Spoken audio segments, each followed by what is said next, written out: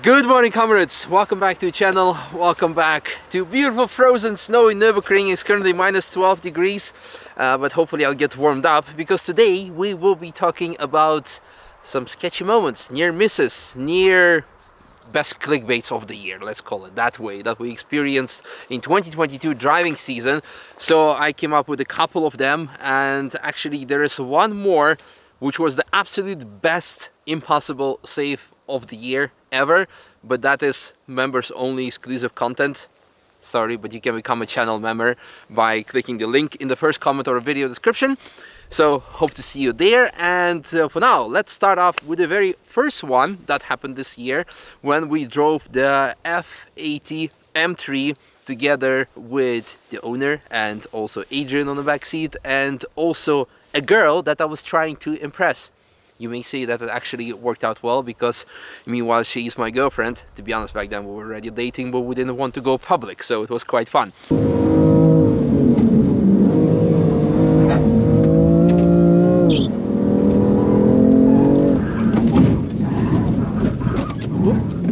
Bit of cold tires. Yes.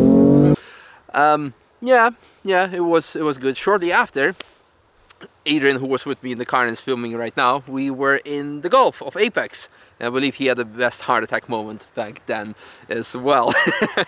Wow, holy fuck, but like the handling. I'm impressed. I did not expect this. I really did not expect this, not at all. Or this. Oh, why is traction control still on?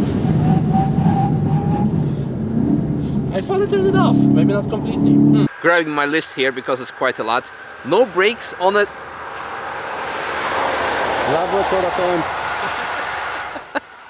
Construction works are happening full speed, and we will be doing a separate video on that in a couple of weeks time. But going back to the fails or oh shit moments. No brakes on a Tesla. Oh, pedal is full on flat. Yes, emergency braking disabled. Okay, well. There are no brakes anymore? No, nothing here. Nothing. Okay. I hope you can actually see it on the camera. The pedal is fully flat. Yeah, it's good that we experienced already some fading, and we knew that it could possibly happen because Teslas are unfortunately known for having brake failures, and indeed it happened that when you press the pedal, nothing is happening. Next year I'll be driving a Tesla Model S Plaid from an owner who actually reached out to me and offered me to drive his car, and I know that they are known for losing the brakes in like US on smaller tracks, so we'll proceed with caution. Speaking of losing brakes, there were a couple of more, by the way. So for example, we had the Golf that we drove together with Jamie, officially guest, and Anton, its owner. The cheat code. Look at it. Oh, look at this. Oh, look at the corner. Show him how it's done, Misha. Look at all the smoke someone's car's just let go. Yeah, the brakes went and left lots of smoke as well. Hello. Interesting, they're transporting some concrete, so maybe there's actually more happening. We will see again in one of the upcoming videos. Speaking of losing brakes, one of the more recent videos was a Fiesta that I drove that actually had a different brake failure. That the brakes were namely kind of, the pedal was jamming and it kept on braking, and therefore the brakes got overheated, or they were not delivering the same braking performance because the brake pads got overheated, not the brake fluid. So that was almost miss into the wall, and after that the brakes jammed, so then we had to crawl off the track and then back on the track with the traffic flying past us, which was also quite unpleasant experience in a different way. Fuck. What's up with the brakes?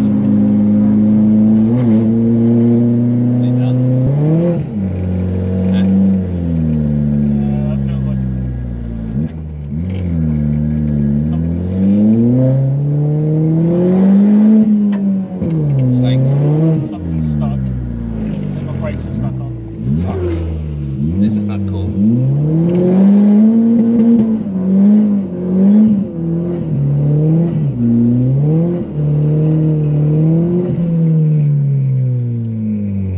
Yeah, going back to the Tesla, again, one of the most recent videos, the wheels almost fell off a Tesla. That was also disaster avoided. If we would have gone for another lap, it could have been quite a different story. Yeah, Oh, what's the... Something. One you already torqued up, right? yeah. I think I need to tighten it up. Oh, one more. Yeah. Yeah, they're all loose. Yeah, I think I might check all of them on all wheels. Yeah, maybe. Yeah. MX-5, because I paid too much attention to the car that I was overtaking at the time. It went a bit on the grass. Should we talk about another pass on the grass as well? No, let's not do that. We never did such thing. There is no evidence of that, so it never happened. Yes, we're overtaking M4. Yeah.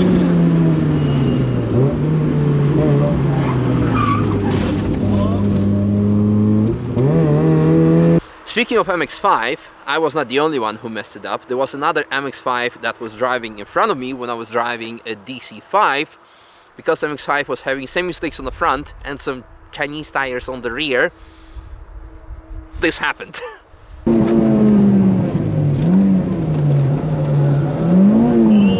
no! Shit.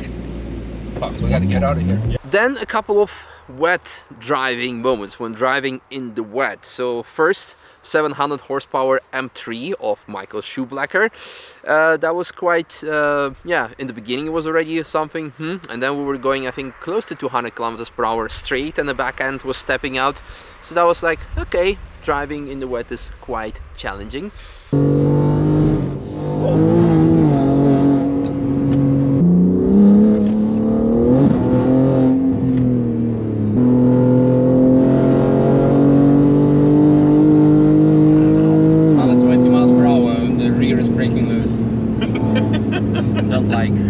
Then from the same group of UK YouTubers with Evil GT, when we were approaching Charoudin with a high speed and went on the brakes, the car was taking its time to come to a stop or to come to a desired speed to take the corner. So that was quite unpleasant, as I expressed back then.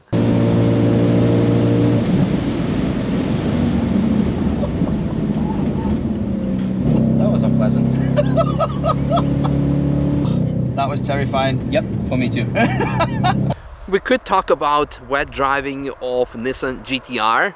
I wouldn't say it was like a real oh shit moment, because I even told to the owner, chill out, we got this.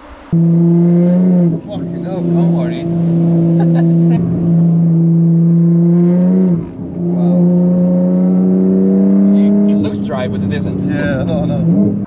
Oh, and another one, speaking of driving in the wet on very horrible tires, the 20-kilometer drift slides with a Citroen Xara. So if the car went sideways already at these slow speeds, imagine what could have happened on when you're actually driving fast. So it was like a very anxious drive.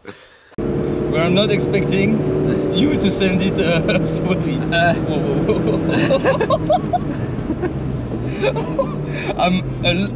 It's so oh shit. Oh my. I told you it's playful. Oh my god. It's so much scarier than in the M3. Full sideways. And a similar thing also happened here on the main straight when I was driving an Evo and impressed by the grip acceleration, and then I realized, like, hold on a second, it's actually wet. I need to adjust my braking point, and already up here was already like, ooh, yeah, wait, yeah.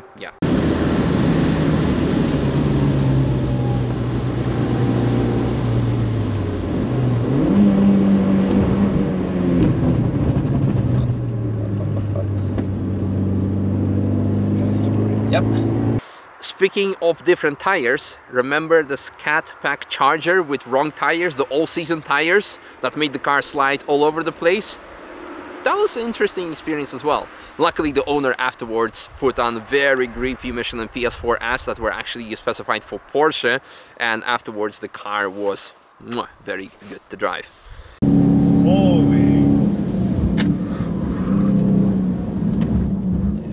All-season tires do not really work. Good throttle response, I like it. Oh, scheiße. There's no grip on the rear whatsoever. There were also a couple of moments that we had with the 996 GT3 MR. You could include them, I would say.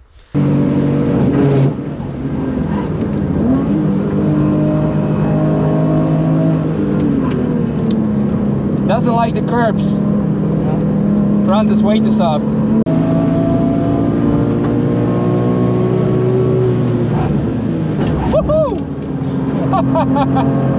Then finally, from the cars that I have been driving, I wouldn't say it was like a catch or a oh shit moment, but it was a very nice correction when I was driving 600 LT. I really loved the execution of it, even if I say so myself.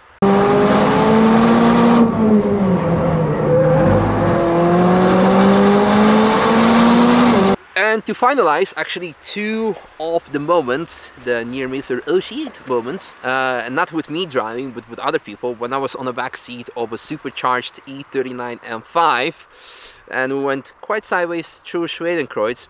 Unpleasant.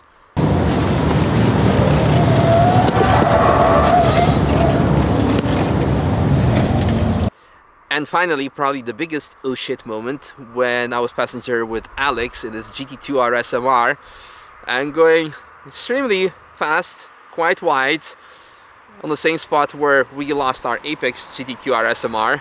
Vietnam flashbacks happened right there. Although I was not in the Apex GT2 RS, I knew that this is quite a tricky corner. And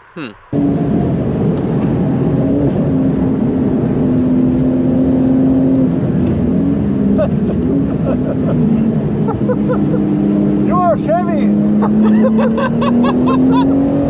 okay, I think that's pretty much it.